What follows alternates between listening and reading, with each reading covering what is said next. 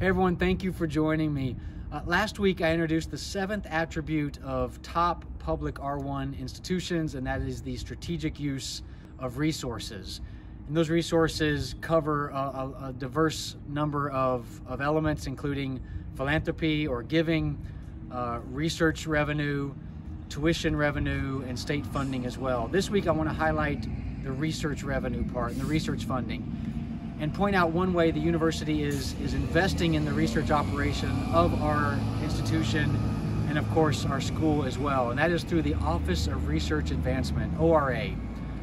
This office, led by Chitra Rajan and her team, are just fantastic, and they were spun up a few years ago to really look at initially Young Investigator Awards, Career Award support, and also large scale, 1 million and higher levels of proposals. But now they do so much more. They do proposal consultation, proposal management, proposal coordination.